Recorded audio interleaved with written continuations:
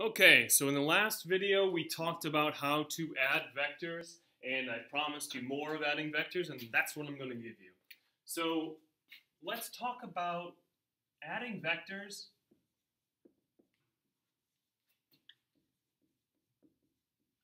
that aren't parallel. Most specifically, adding vectors that are perpendicular to each other.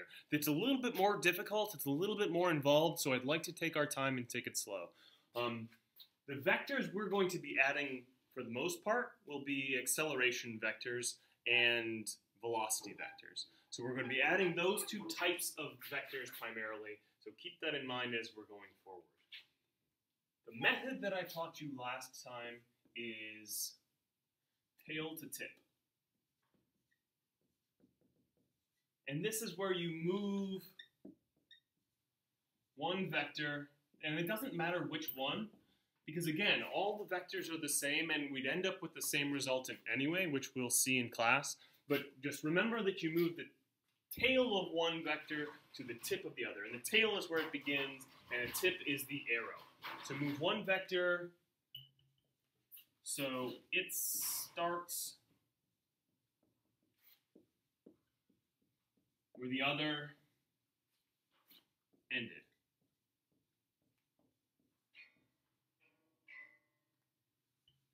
So for example, if I have two vectors, one going in this direction and another going in this direction, then to add them together, what I would do is I would take, we'll call this vector A, and we'll call this vector B. What I would do is I would take vector B, I'd move its tail to the tip of vector A. And the direction has to stay the same and the magnitude has to stay the same, but we can move the vector anywhere we want. So I move vector A to vector B, or vector B to vector A.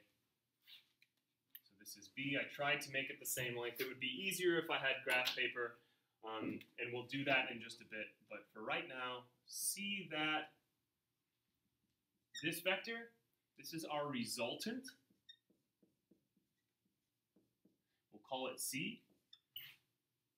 This is our resulting vector. So if I were on a plane and now we're going in this direction and the wind were blowing in this direction, this would be my actual course. Right? I would be blown off course by that much, considering that these are the two of the same kind of vectors. The other method, which other teachers here at TA use, and I like, but I don't like as much as the tip to tail method, is the parallelogram method.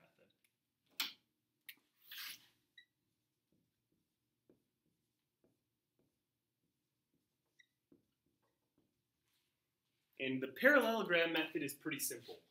It's just like the tip to tail method, except that before you add this vector here, you recreate B on both sides so that they're exactly parallel. And these two are actually the same vector, because the only thing that matters to be a vector is the magnitude, and notice that these two lengths are the same, and the direction, and notice that the two directions are the same. So these two vectors are actually the same. We can put them anywhere we want. We can make as many of them as we want. It doesn't matter, so long as the direction and the magnitude of every one is the same. Now, so this is vector 1b, and this is vector 2b, and this is vector 1a, and this is vector 2a.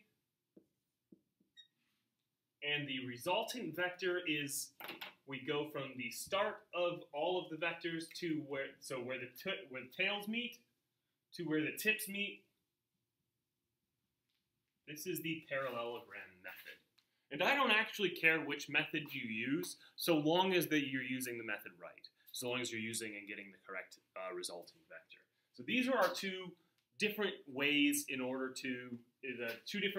which we can find the resulting vector, or the two different ways that we can add these vectors together. I'm going to give you guys some examples now. Okay, so for the first couple of resulting vectors, for the first couple of examples, we're going to be finding resultants that don't really have a value, not one that we could find easily. I mean, one that we could find eventually, but not one that we could find easily. Then we're going to move on to adding parallel vectors, which is much, much easier. So for the first example, let's take a vector here and add it to a vector over here.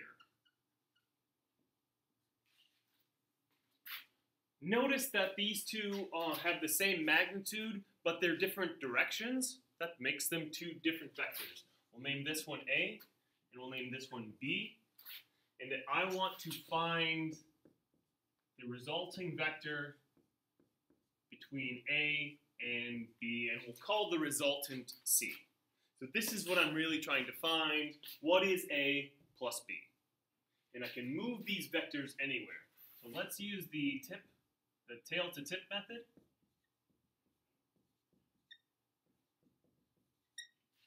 And I'm going to again move A to B.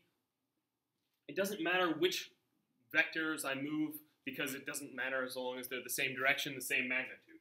So here, this is over 2, up 2. So this is starting here, tail to tip, over 2, 1, 2 in the positive direction, up 2, 1, 2 in the positive direction. So this is vector B, this is vector A, and our resulting vector will be where we started to where we finished. Our resulting vector is this here.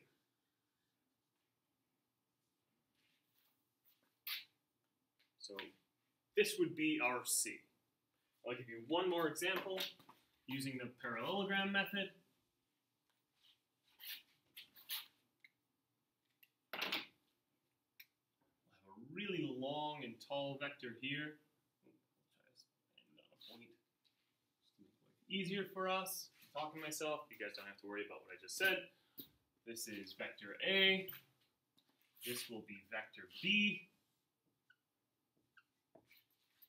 And to add them together, I'll move one to the other, but we're going to use the parallelogram method.